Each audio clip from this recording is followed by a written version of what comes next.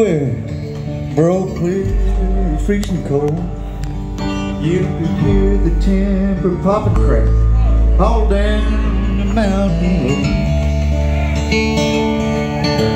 A neighbor came and told my mom, you best be coming quick.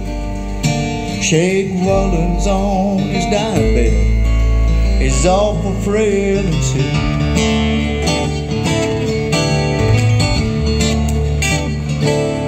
Old Shade was a wicked man, he cussed with every breath.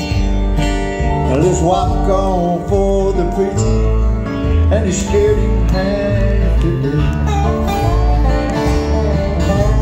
He said, don't you pray for me, why damn you anyhow? Took a painful ragged breath and said, it's too late to save me now.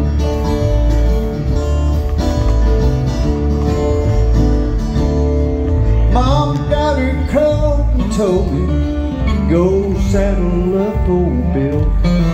And the cold night bit into me as we rode on through the hill.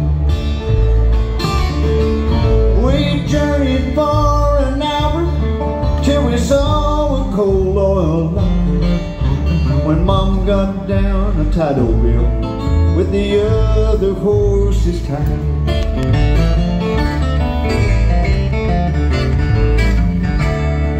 Inside, Mom said, Miss Virgin,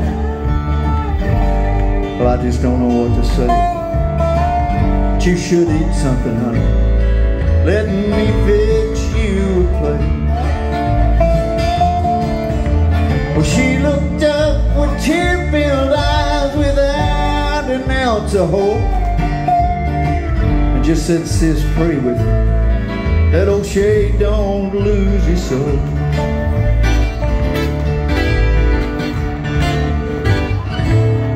At the dead hour of midnight, I knew he still fell on that room. No sound except for old Shade fighting hard against his doom. He tried to whisper something, what on earth could it mean? But then his eyes flew open and he let out a desperate scream. What happened next, I'll tell you, haunts me to this day, I swear. Cold as it was, the spring frogs started croaking everywhere. Outside, the tethered horses all broke away and ran, and his old hound dogs tucked their tails and were never seen again.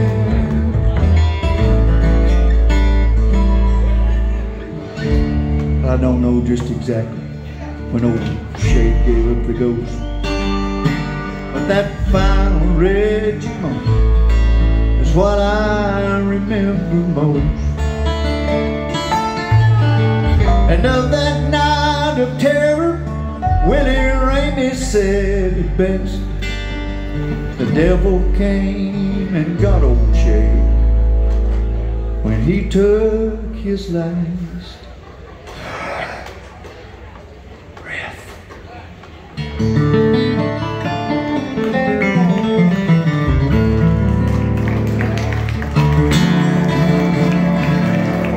Thank you, folks. God bless you and good night to you.